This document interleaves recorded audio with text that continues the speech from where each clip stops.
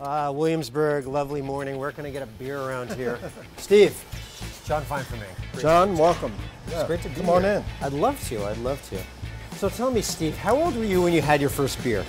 I was 16. And what was it? It was a Wiedemann's from Cincinnati, Ohio. What'd you think? It was awful. How old were you when you started Brooklyn Brewery in 1988? I was 39 years old. And when did you move into this building? We built this brewery in '95. Is this where you brew most of Brooklyn's beer? No, we brew about 80,000 barrels a year here. We brew 220,000 barrels in upstate New York. How many employees do you have now? There are about 120 people here, full-time, about 50 part-time. And how many countries are you exporting to? We sell in more than 25 countries around the world. We're the biggest exporter of American craft beer. And what were revenues last year about? A little over $80 million and growing. How many different kinds of beer do you guys brew? Because you come out with a lot of limited stuff now. We do probably 25 beers every year. Many of them very small volume. We only sell them here. They're kind of experimental beers. Of the experimental beers, what do you think was the weirdest you ever did? A few years ago, one of our brewers did a beer based on the oatmeal cookie. God, like raisins floating in it kind of thing? Oatmeal cookies. I love oatmeal cookies. It was delicious. Yeah. God, I'm sorry I didn't have a chance to try that. So when you started the company in 1988, was craft brewing even a thing? No, it wasn't. We were called a microbrewery, and people didn't understand what we were doing. Can I pour you a beer? Oh God, I love a beer. It's like 9:30 in the morning here. Yeah, right. It's getting late. Oh, excellent. Brooklyn Sour, Bel Air yeah, Sour. This is a new sour beer we've got. I thought you might like it. Well, it's, particularly good for the morning. It is morning. It's a beautiful morning. Nice citric notes. Cheers. Cheers, sir. Yeah, thank you so much.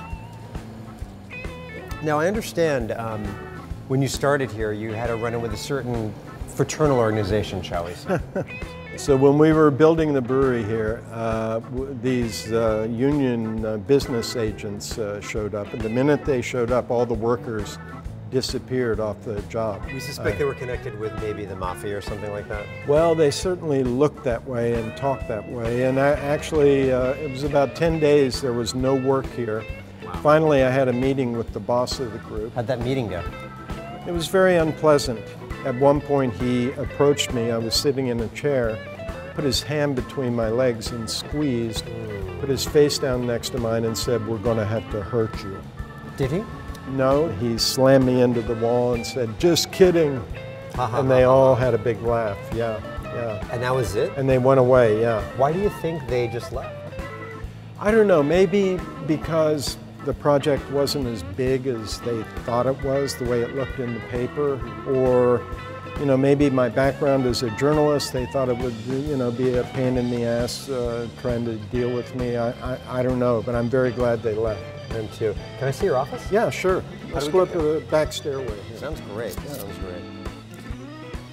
So we're drinking at work and it's like 9:30 in the morning. Is this kind of every day?